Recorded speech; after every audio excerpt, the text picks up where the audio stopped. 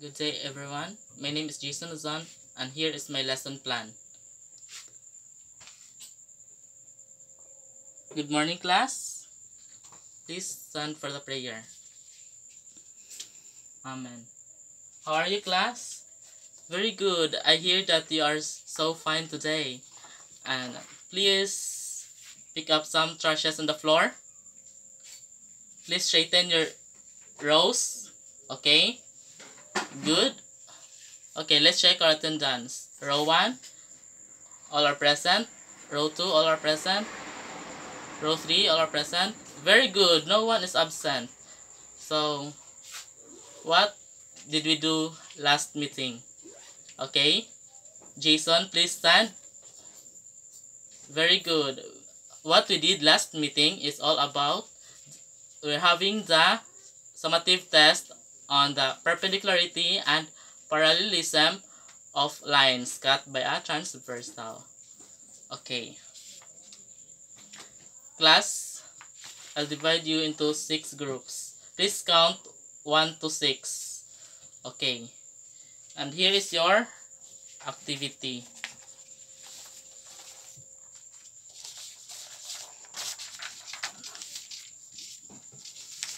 Okay, time is up. Okay, please pass your activity. Okay, good. So I will ask you regarding about the activity. What have you observed from the activity? Okay.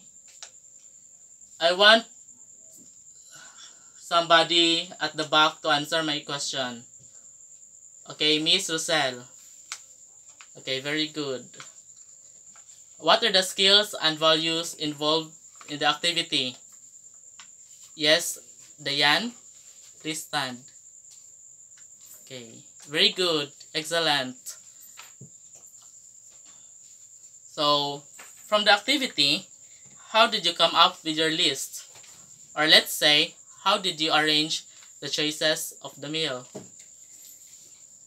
Okay, what's another idea? Okay, very good. Did you find difficulty in choosing which to eat? Yes. Don't answer in chorus. Dale, please stand. Very good. Did you find insights and learning from this activity, and how did you apply it in real life? Okay. I want some voice from the boys. Okay. Yes. Alberto, please stand. Very good. So, we will proceed to our new lesson.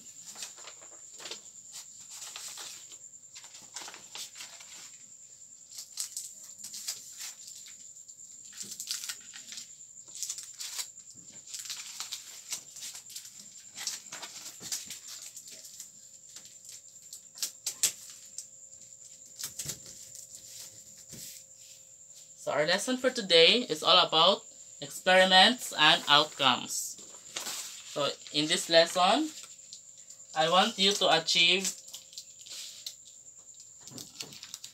the following objectives.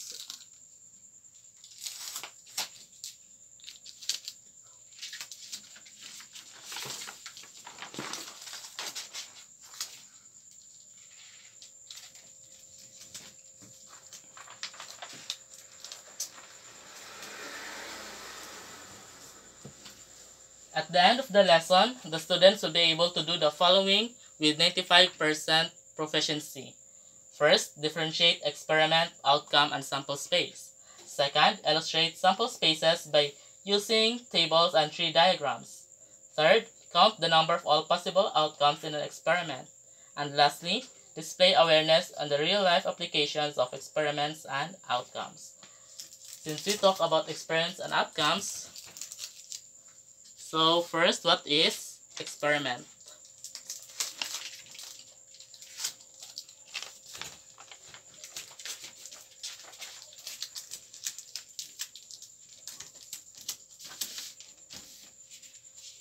Probability experiment, or in short, experiment, is a chance activity or process that leads to well-defined outcomes.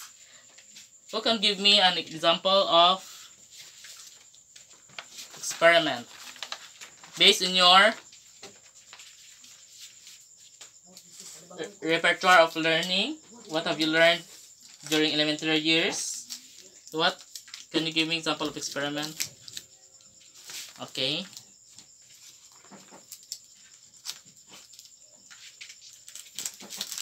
So we have example here of experiment.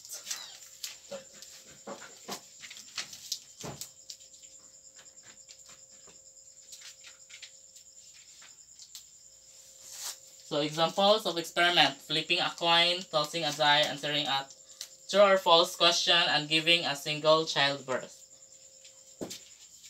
So how about outcomes? Will somebody give me an idea what is an outcome? Don't answer in chorus. Yes? Florentino, please stand. Very good. So outcome is the result of an experiment. So here we have the experiment, flipping a coin. So we have an outcome. It is a head. So if you flip a coin, it is a head. So another example experiment, tossing a die, the outcome would be a 4. This example. So answering a true or false question, the outcome would be a false.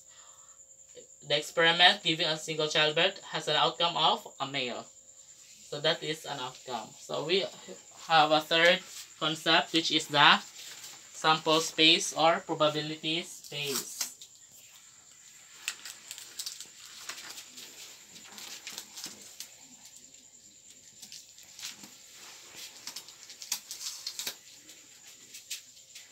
Sample space or probability space is the set of all possible outcomes in an experiment.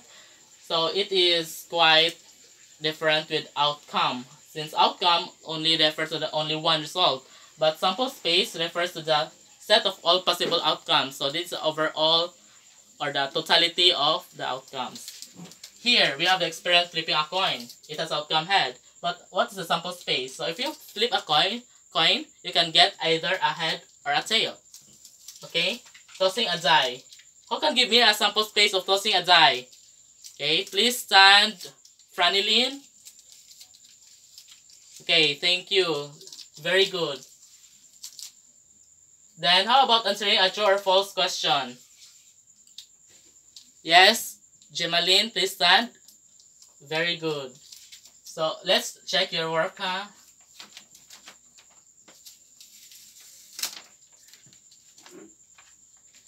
Very good. Franilyn's and Gemalin's answers are correct.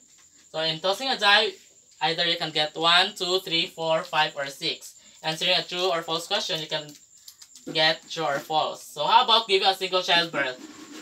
Okay. The answer would be male and female. Do you understand the lesson, class? Do you have any questions from this? Okay. There are some instances that require more than 2 things or objects. For example, flipping a coin, you can flip another coin, so that's 2 coins. But this is not applicable. Maybe you will result to confusion. So that's why there are devices used to find sample spaces for probability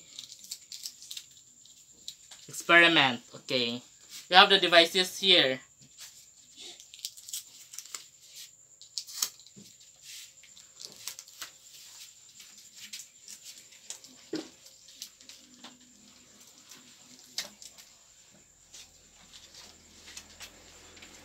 So, the first device is table.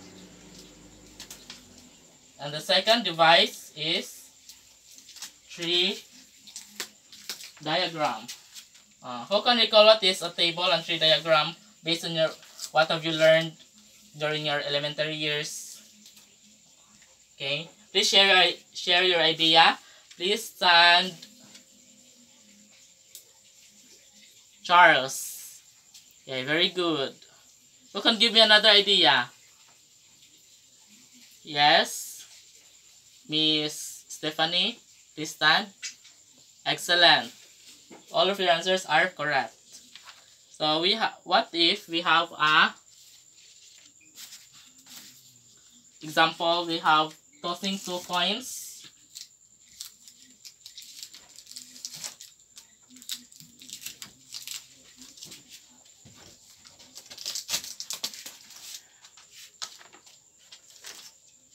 We're tossing 2 coins. So we're using table. So we have here tossing 2 coins. So we have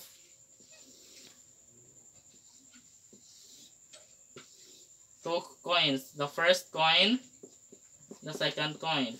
So what is the sample space of a coin? That is head and tail.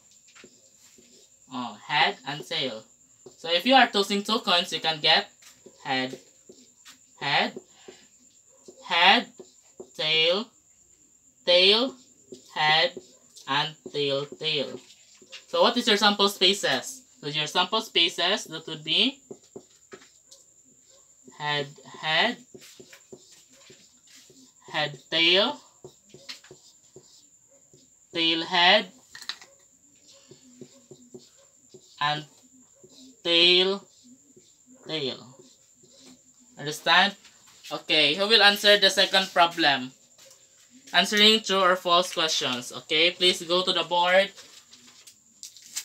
Irish. Okay, we have the problem here. Answering 2 true or false questions. Okay, is her answer correct, class? Okay. So let's proceed to tree diagram. Our tree diagram is different from table, since table uses columns and rows while tree diagram uses branches. So for tossing 2 coins, let's use the first example using 2 coins. So we have first coin, the sample spaces head and tail. Your second coin, you can get head or tail. Tail. This is the tree diagram. So your sample spaces is head, head, head, tail, tail, head, and tail, tail. Understand? Okay, who will answer the second problem? Answering 2 true or false questions. Okay.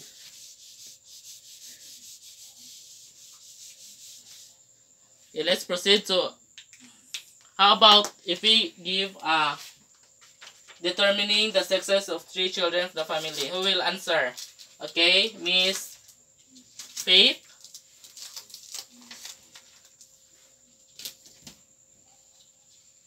Oh, very good. Your answer is correct. So we're done with our lesson.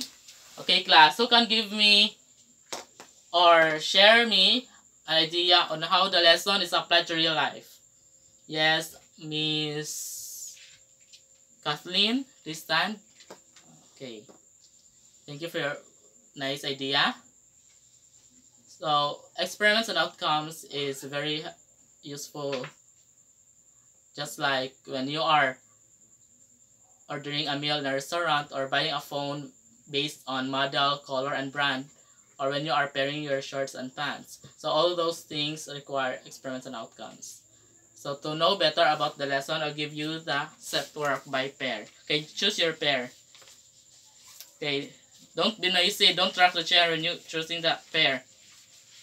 Okay. So time is up. Since we have no more time, please copy this assignment rapidly, okay?